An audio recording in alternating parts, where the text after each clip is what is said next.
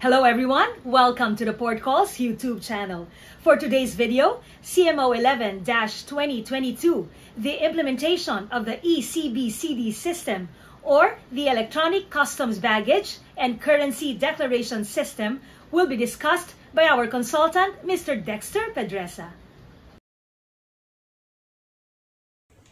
CMO-11-2022, no? Implementation of your eCBCD system.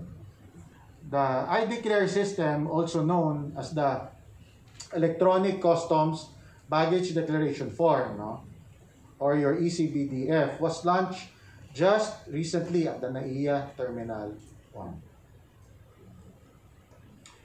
So, what does I-Declare offer? So, it offers passengers the option to complete their declarations online before flying or even while en route to the Philippines. So, naalala nyo pa ba yung printed customs form before? Diba, previously?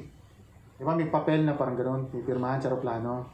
During our time, tinanggal kasi yun. No? When you, I think, memory serves me right, no? Between 2015, 2016, basta tinanggal yan. No? So, if you are a frequent flyer, mapapansin nyo yan na nahinto yan, no? Hindi na kayo nagpipirma before.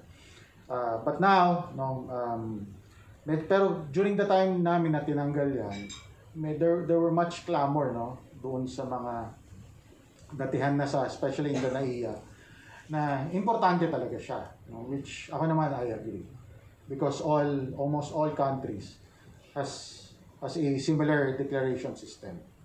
Nilik nila ulit, no, ito na, online na. Yung mga kagandahan nung pandemic.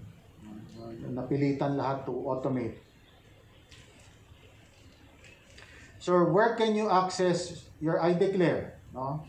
So, you can access it here at https, no, ideclare.customs.gov.ph, or at a designated kiosk at the customs arrival and departure areas. So, who should use the eCBCD? All international travelers and crew arriving from abroad or departing from all ports in the country. Okay.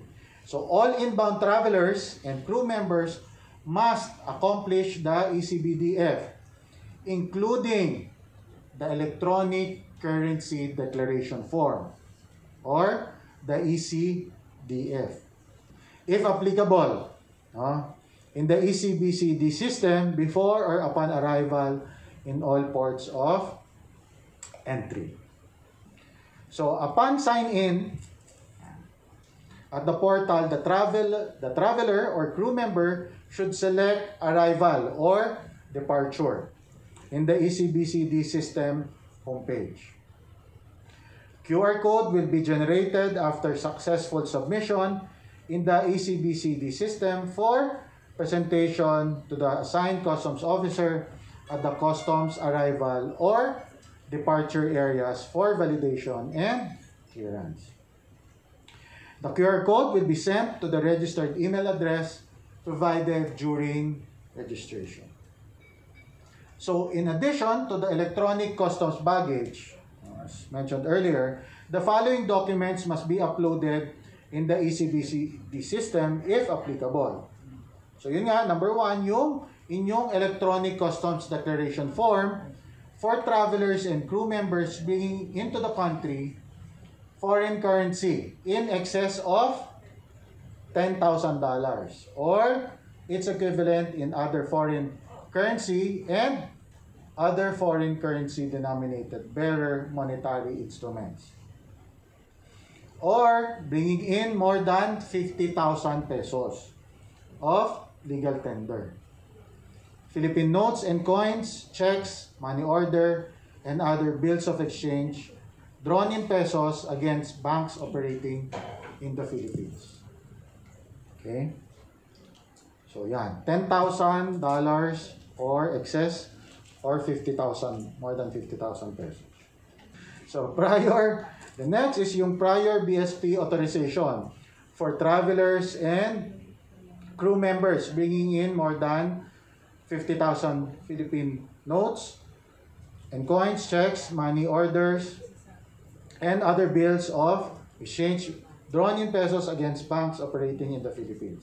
So, kailangan ng authorization pa. The next is your import clearance, permit licenses from relevant regulatory agency in case of restricted and regulated goods in excess of limits allowed by the agencies. Or owner's pre-departure declaration form or certificate of identification for goods previously exported.